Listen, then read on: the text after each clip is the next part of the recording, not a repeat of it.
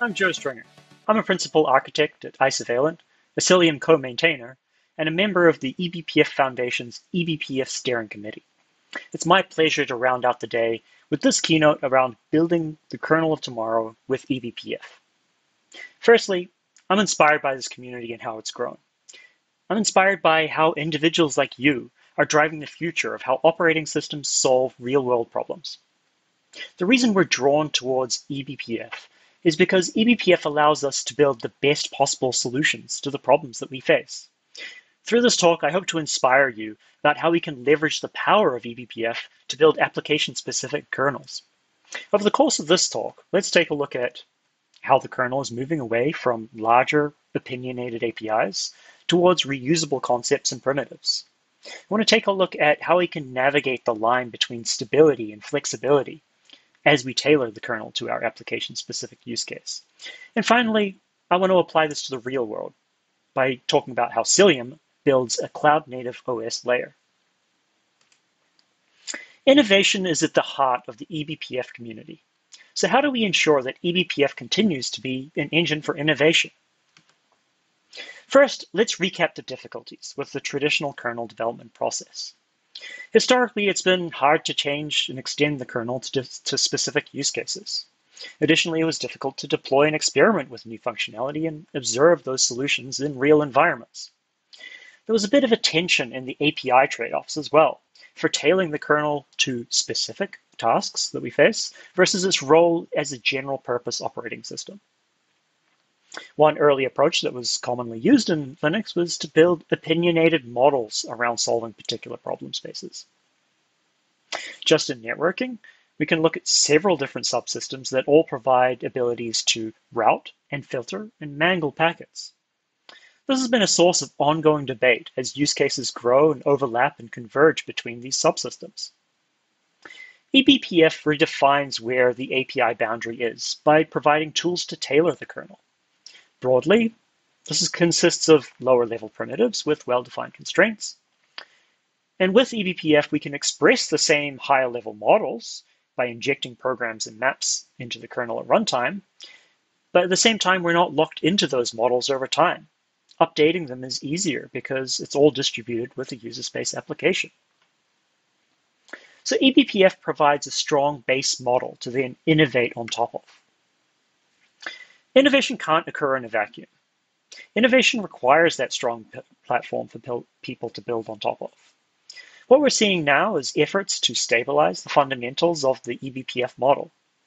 People are looking for an eBPF-like experience on other platforms, whether they be non-Linux OSs or hardware devices. Earlier this year, the IETF established a working group with prominent members of the eBPF community, which will focus on standardizing a lot of the core eBPF model. But this raises the question, will we standardize all of eBPF under the IETF? The challenge here is that there's a spectrum between the stability of a system and the flexibility of that system. While the stability provides a strong basis for innovation, if we commit to stable APIs too early, that can potentially limit what we can do in future. The way that we can solve this is by building up strong primitives that are supported by multiple different use cases. There are various ongoing efforts to extend libraries, compilers, and languages to support more flexible representations of eBPF programs. And we're also consolidating some of the core eBPF APIs in the kernel around concepts like BPF links. BPF links allow convenient management of the lifecycle and attachment of programs and allow multiple programs to be attached directly through kernel APIs. But with all of this, there's also needs for general mechanisms that will automatically adapt to the kernel as it evolves. This is an active area of development that we'll continue to talk about. So the question is, how do we protect the flexibility of eBPF over time? Let's look at how the kernel can adapt to the use cases of the future, even the ones that we don't yet know about. As new use cases arise, we want to tailor the kernel to those patterns. Even the smartest person in the room can't predict the future. While the barriers to kernel contribution have previously been high, which encourages committing to API models earlier than we'd like, eBPF in general provides tools for us to be able to better deploy and iterate on those models. But there's always more to do. The biggest example of some of the recent changes is the rise of k-funcs and k-pointers in the last couple of years. This makes it easier than ever to expose kernel functionality to eBPF. While with modern eBPF, built on these newer primitives, there's a much tighter binding between the user application and the kernel code, even if that kernel code is defined in eBPF. The eBPF maintainers have been putting a lot of thought into how to retain the flexibility in that approach. But the result is that we have a future where we can tailor kernels to become application specific. So let's look at some models for this. So as I talked about, the application is more tightly bound to the behavior of the kernel with these newer models. There are various different concepts that have arisen in recent times in which the kernel ideally would adapt to. If we look at this sort of question, where in the kernel is the current Kubernetes pod? Where is the Docker container? Where is the virtual network? While these concepts that have recently arisen may be backed by kernel functionality, there is no first-party notion of these concepts in kernel APIs. An interesting possibility here is that we can potentially inject these new concepts into the kernel at runtime with eBPF. This way, we can learn more about how those concepts fit the underlying architecture in real-world environments, and we can choose when we want to commit to those stable APIs. With this model, there's a range of different use cases, but it's particularly well suited to modifying kernel control logic, such as routing or enforcement of a policy. This does raise the question, though, how do users combine multiple eBPF kernel extensions on the same host? There are multiple layers, as I mentioned, with BPF links, but there's also user space solutions to this problem. Let's take a look at some of the user space models for this. There are various different daemons out there, such as Leaf and BPFD, that allow you to load and run your eBPF programs, and potentially their user space companions, to modify the kernel functionality. This has the potential to simplify and streamline eBPF deployments into an environment. Some of the desirable properties with this model is that it can determine canonical ordering between eBPF programs when you're loading multiple of them. At the same time, it expects stronger API boundaries between those eBPF programs to provide correct behavior. This often pairs with looser coordination with the companion programs.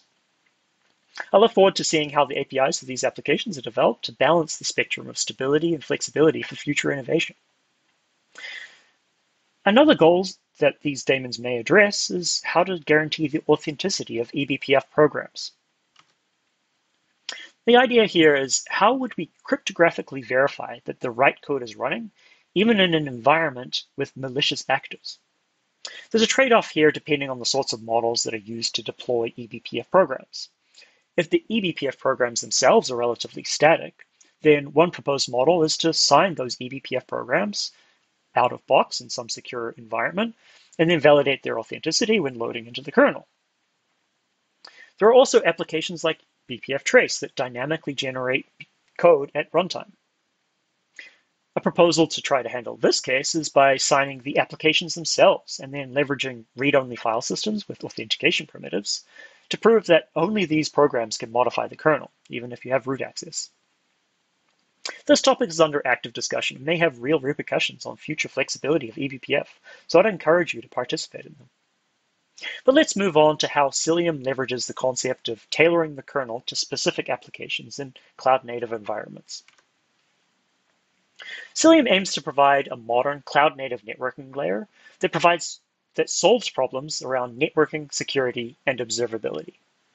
Since the beginning of Cilium, we've had this strong desire to challenge the status quo. And a common refrain is, if we could start completely fresh today, while knowing what the demands are of cloud environments, how would we design a networking system to solve those problems? How can we tailor the kernel to our special purpose application? Let's talk about that application.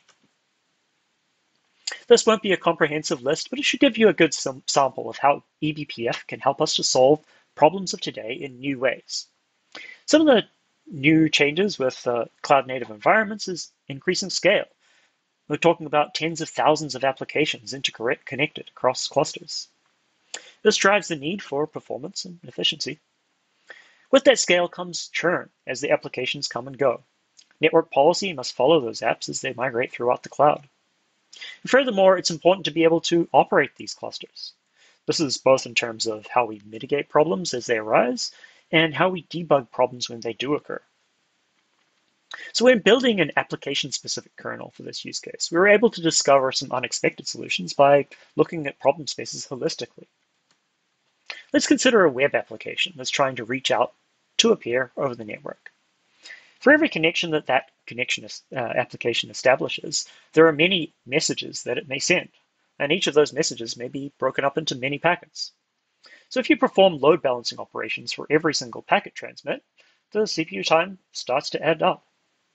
Some approaches to solving load balancing have been to move the load balancing into the applications themselves using client libraries. But with that model, every single app needs to be individually updated to depend on that library. Historically, it's been difficult to modify the socket or TCP layers, so the natural place to solve this load balancing problem historically has been at the packet layer. Through eBPF, we were able to modify the kernel functionality at the socket layer, allowing us to reduce the number of load balancing operations to once per connection instead of once per packet. This allows us to achieve orders of magnitude faster load balancing operations. So we can find a sweet spot for how to solve problems like this with eBPF. Another interesting use case is how we propagate the knowledge of pod identity. Kubernetes has this notion about how each deployment has a corresponding name, namespace, and labels. And traditionally, solutions that would implement policy for these use cases are not able to propagate all of that information down into the kernel. The identity is lost when crossing the user space kernel boundary. So the representation at the kernel and network layer is different from the representation at the higher layers of the stack. This can make it more difficult to handle high churn of a cloud environment and more difficult to debug when something goes wrong. With eBPF, we can inject that identity knowledge directly into the kernel at runtime with custom eBPF logic. And later down the road, if we want to extend the notion of that identity, we have the freedom to dynamically update that too. What's neat about this approach is that we can propagate the same identity of the application all the way from the control plane down to individual nodes to attach to the application, into the kernel via eBPF, and even into the packets. This is enabled by things like in Kubernetes, we have strong flexibility through custom resource definitions, and enabled by eBPF in the kernel. In this model, Cilium manages the identity associations for these applications at runtime, and this cuts down the effort required to be able to correlate the identity of that application to the traffic that's generated by it, as this identity is present at every layer of the stack. Let's take a look at how this impacts cluster operations as we observe what's happening in the network. With the identity bound so tightly to the application, we can build observability tools that help us to more easily reason about how traffic is flowing through the cluster. The same data path that's implementing control logic to route those traffic and apply enforcement can also emit events with cloud-native metadata built directly into them. From an observability perspective, we can also tailor how much information is emitted, rather than being forced to either emit data for every system event that occurs or only aggregate. This allows us to shine a light on the areas that we need more information from without overloading operations tooling. While I'd love to spend more time digging into the details of how eBPF allows us to tailor the kernel for these cloud-native use cases, I don't have forever. So let me just leave you with this. So we've been working on a range of really interesting use cases in the Cilium community for the last several years, from sock maps to gracefully terminating remote connections on other nodes to file integrity monitoring. These are mostly listed in order of older to newer, so if you're interested in any particular item here, there are often blogs or presentations out there that you can find about these topics. Several of these are also under active development, so reach out if they're relevant to your use case. If you're curious to learn more, Isovalent hosts a range of labs to explore some of the capabilities of Cilium and Tetragon. And hang around with us in Slack after the summit and in the coming days. There's so many ideas we've heard throughout the day and would love to continue the discussions. Of course, there's eBPF.io with a range of resources on there for getting started with eBPF as well. So with that, I will thank you for spending time with us today. I hope you're inspired about how you can use eBPF to build the kernel of tomorrow.